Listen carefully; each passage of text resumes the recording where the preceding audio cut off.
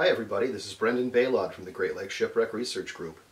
I've been asked by some people if I might give a bit of an overview of the use of the annual list of U.S. merchant vessels and the annual lists of Canadian vessels for researching shipwrecks and vessels on the Great Lakes, for identifying hulls that we might have found on the bottom, for telling the stories of, of vessels on the Great Lakes, and for doing original research, primary source research. So I'm fortunate in that I've collected all of them, the U.S. certainly, and many of the Canadian lists, starting many years ago. So it took me about 30 years to acquire the collection.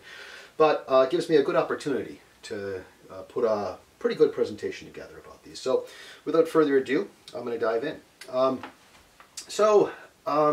Why do we have these lists? Well, a couple of reasons. It's important for a country to know about all of the vessels that it has in the merchant trades, mostly for taxation purposes. Originally, the Customs Act, the Customs Houses on the Great Lakes started around 1800, and as that early, there was already taxation to support the government. So the government wanted to know about all the vessels that were engaged in commercial commerce, not only on the coasts, but also on the Great Lakes.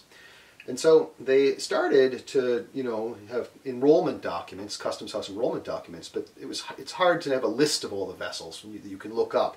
So in 1847, the Rogers and Black Marine Roll came out. And this was a private publication, but it made heavy use of the Customs House documents. It listed every commercial vessel in the United States over 20 tons, with many exceptions. I shouldn't say every. It was heavily slanted towards the coasts. I'm not sure it had very many Great Lakes vessels in it. I don't have an original copy because they're quite scarce and valuable. Because that sufficed for maybe 15 years, 20 years, but the government eventually became much more serious about it after the Civil War. They really recognized that they needed a list that was handy. And so one of the things that happened that really kind of pushed it along was an act in 1864 that changed the way commercial vessels were measured on the Great Lakes. They went from using what's known as Builder's Old Measure to the Morsum system of measurement. And without getting too technical, Builder's Old Measure essentially measured the capacity of a vessel like a shoebox, square, length by beam by depth. Whereas the Morsum system measured differently. It took away those unusable spaces. And so it measured the tonnage of a vessel so it was much lower than the Builder's Old Measure. And for a few years, all the vessels on the Great Lakes and on the coast had two different tonnages.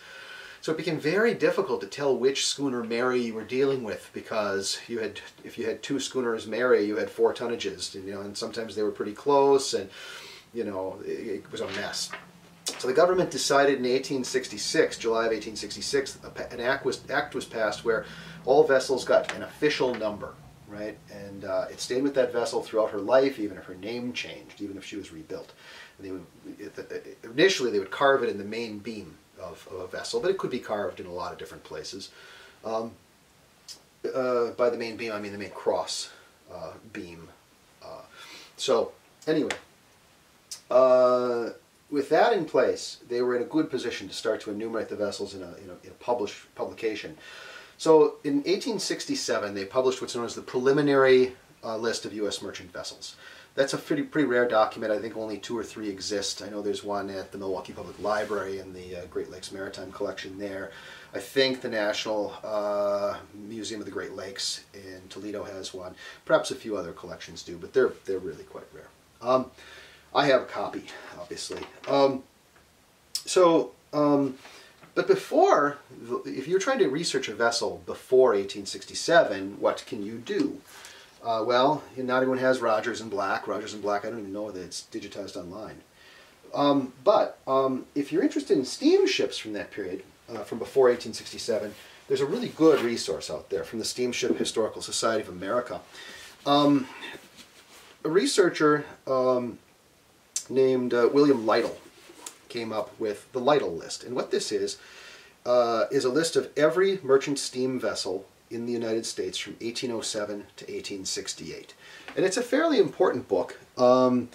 This was replaced in, I think, 1958 by the Lytle Holdcamper list. His protege, Forrest Holdcamper, after Lytle's death, updated the list substantially. And so the Lytle Holdcamper list lists every steam vessel from 1790 to 1868.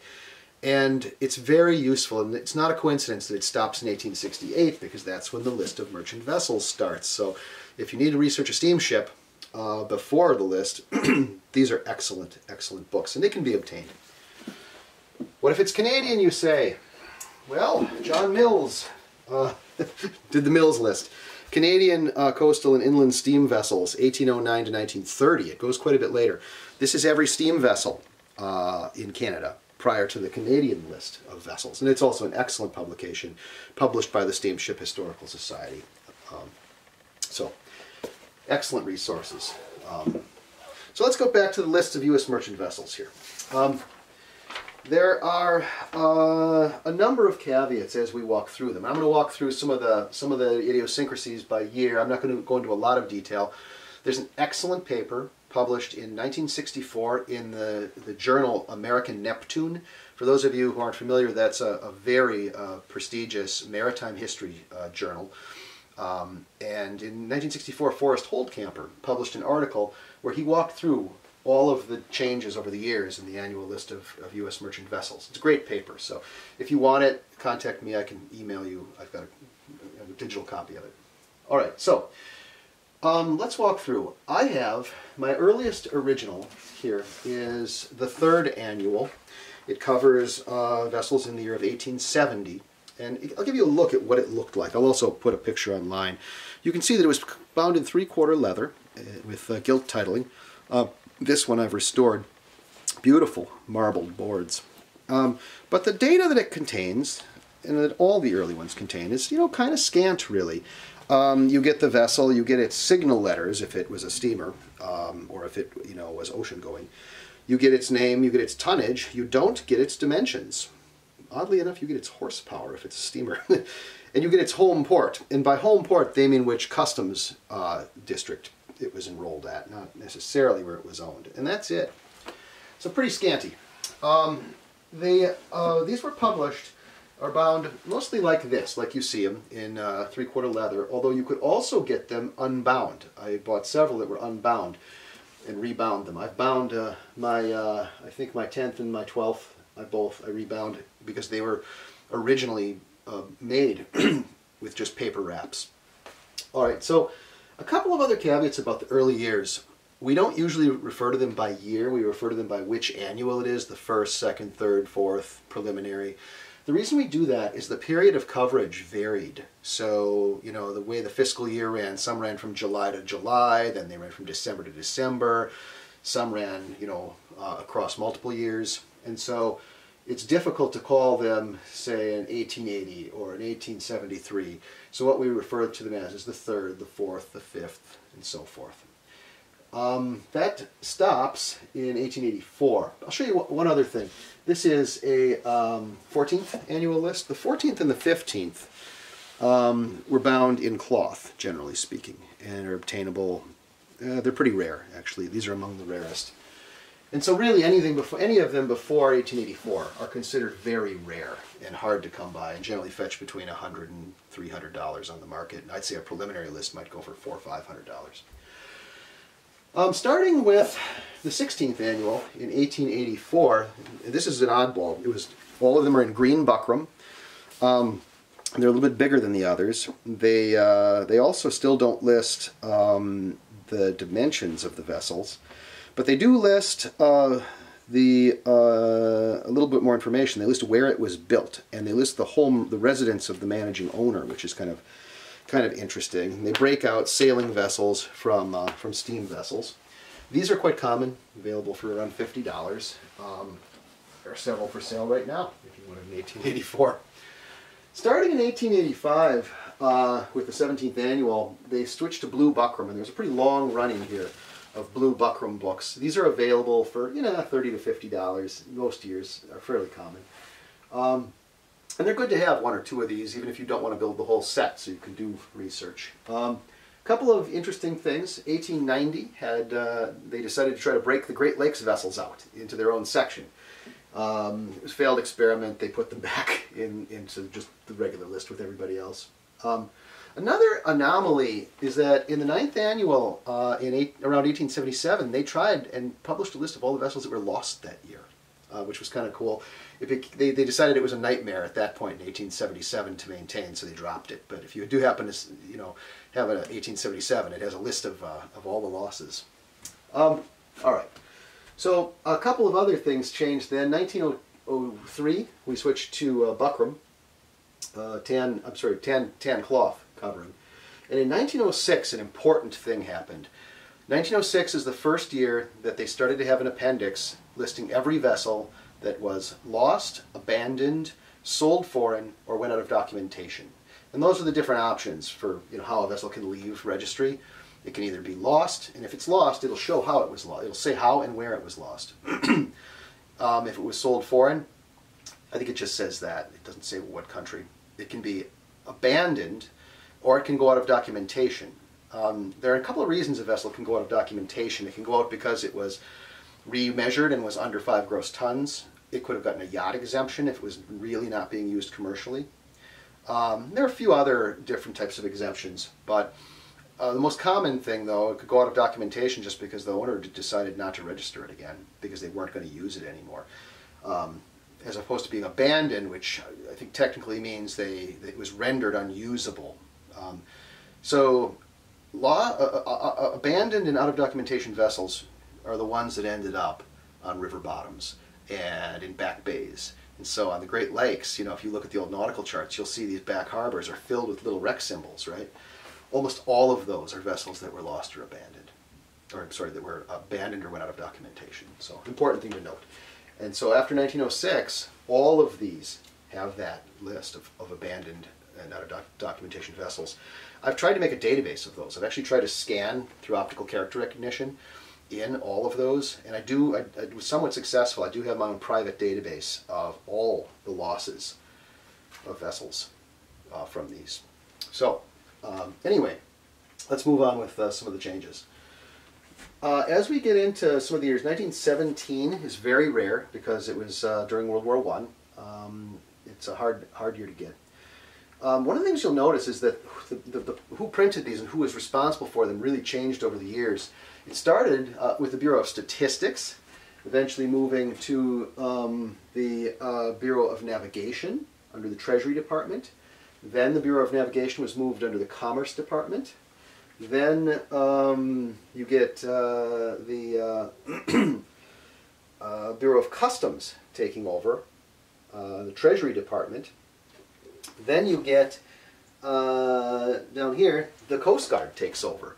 So the ownership of these documents changed, and consequently the contents did too. In these years, they started to introduce lists of vessels owned by the government, vessels owned by different agencies. They started to break the vessels out into different categories, like unrigged barges got their own section, motor vessels got their own section as opposed to steam vessels. Later years, all vessels were grouped back together, and they quit breaking them out as much. A couple of other important things to note. The World War II years come in 2 different versions, confidential and restricted. They're worth a little more. There's also no 1953.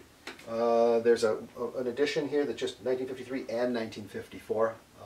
I don't recall. I read once why that was. And then there's also no 1966 or 67. It jumps right to 68, and that's because there was a large gap where before the Coast Guard took over publication.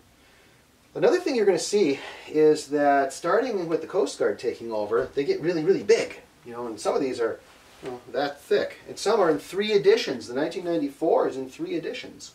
3 different books. Why is that? Well, what happened is it started to be the case where people started to document their personal yacht because they were using it as a tax exemption or as a second home in the tax code, and so they had to document the vessel. And so you get all of these, Chris Crafts and Roamers and, yachts on the Great Lakes that appear in here. That's kind of cool. If you want to get the history of a yacht and you want to see who the owners were over the years and any changes it went through and who built it and what year it was built, you can do that research in the annual list of U.S. merchant vessels. So that's kind of cool, I think. All right, a couple other interesting things. Up until about 1920, you could get, there was a congressional edition made for the list of merchant vessels. This is one from 1914. I've also got one from 1890. They were bound ornately. They were usually bound in full leather or three-quarter leather like this. Beautiful marbled boards. The way you can tell, other than the fact that they are just beautifully bound, is that they'll say House of Representatives or U.S. Senate in the title page. And these are, I don't know that they're necessarily more valuable than the others, but they're kind of cool looking. They're rare. You do come across them, though. You do see them for sale. So, all right. Other interesting things about the annual lists. They finally stopped making them in 1994. There was a gap between 1981 and 89, so there's no 82 to 88. And then there's also none between 1989 and 1994. 94 was the last bound year. In 99, they went to an online database. So there's some problems with that. I have the database on CD from 99, and then of course it's online now. The problem is that you can't look at a vessel that's gone. So say a vessel was built in say 1990, and then it went out of documentation in 2005, and you want to look it up. Well, it'll appear in the 94, you might see it, but you can't tell what happened to it because the online database only lists vessels that are currently active. You can't, I don't know that there's a way to find vessels that have gone inactive in recent times since it went electronic, and that's a shame. But you can see why they can't publish it as a book anymore. It would be that thick. All right, I'm going to talk about some uses for these that you might not have thought of, and some weaknesses and caveats. The main reason we want to use these is we want to identify vessels. If we find a hull on the lake bottom and we need to know its dimensions, we can look in here.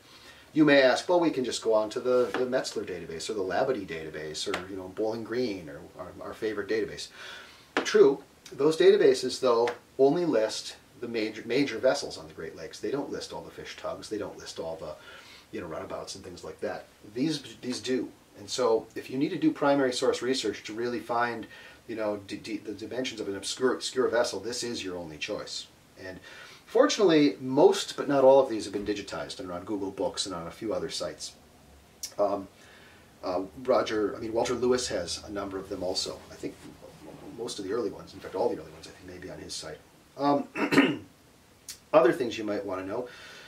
You can find when, where, and who built a given vessel. That's particularly interesting in telling stories. Like, I did a paper on all the fish tugs built in the Keweenaw Peninsula one time. And I was able to go through this. It was quite a tedious job, but I was able to find every single vessel ever built in the Copper Country and who built it. And before that, nobody knew who all the different builders were. And it's interesting because they all kind of built the same way. And I did that by looking in here.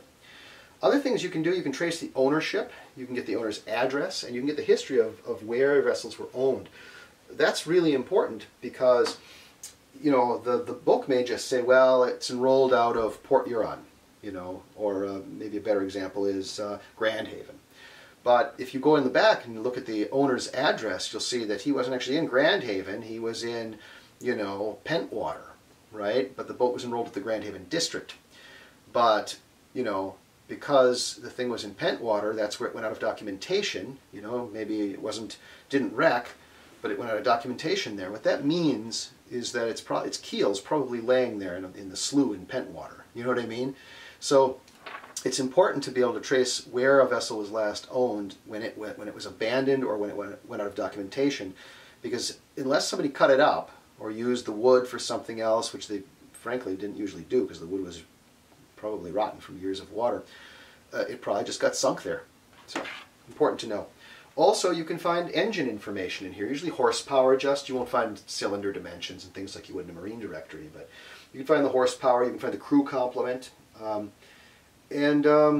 most importantly, after 1906, you can find exactly how that vessel left registry, whether it was sold foreign, whether it was, actually wrecked, so very useful for that. Now, some weaknesses. As I mentioned, the early years have scant information. They're little more than lists, really, of vessels with tonnage and official numbers. But that in and of itself is useful.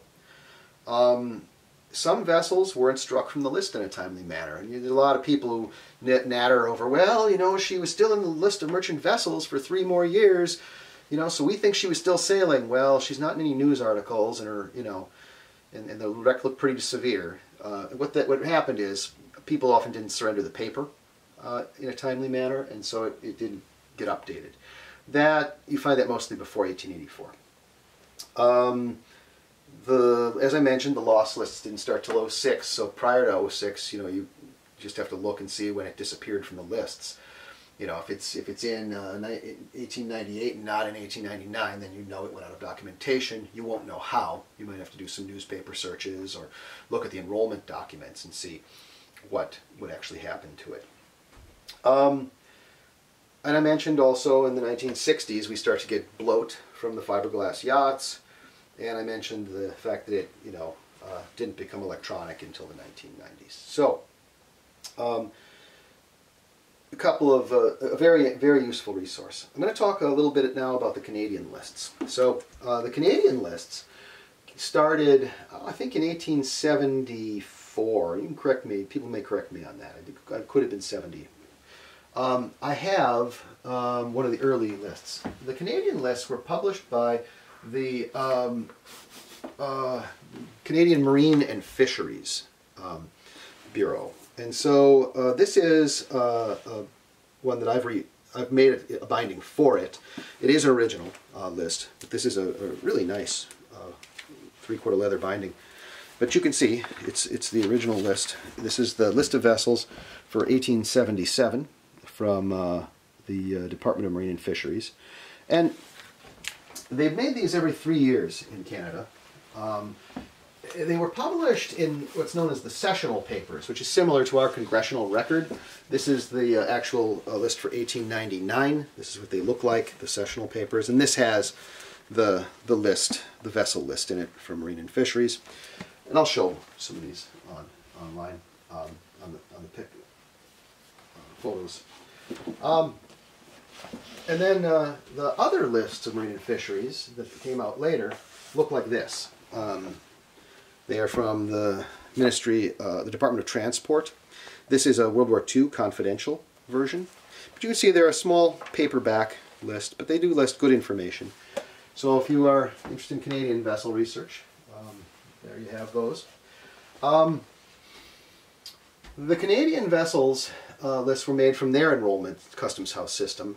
They have Customs House enrollments as well. Probably the best resource that I know of is the Maritime Museum of the Great Lakes at Kingston. I can't remember, they have a different name now, but they had a wonderful online enrollment database, and these papers are also very useful for Canadian vessel research. So I think I'm going to wrap it up. So in closing, these are probably some of the most important, if not the most important resource, for telling the stories of Great Lakes vessels, for identifying shipwrecks, and really for if you're doing primary source original research. A lot of this has been put online in databases, but certainly not all. I regularly find use for going back to the original sources, which is why I'm glad I have them. I would recommend, if you really are serious about doing primary source research, that you get a few years of these. It's not, it's nice to have all of them, of course, because it always happens that the vessel that you find has disappeared in the year you don't have. so I eventually acquired them all, but it is useful to have a few.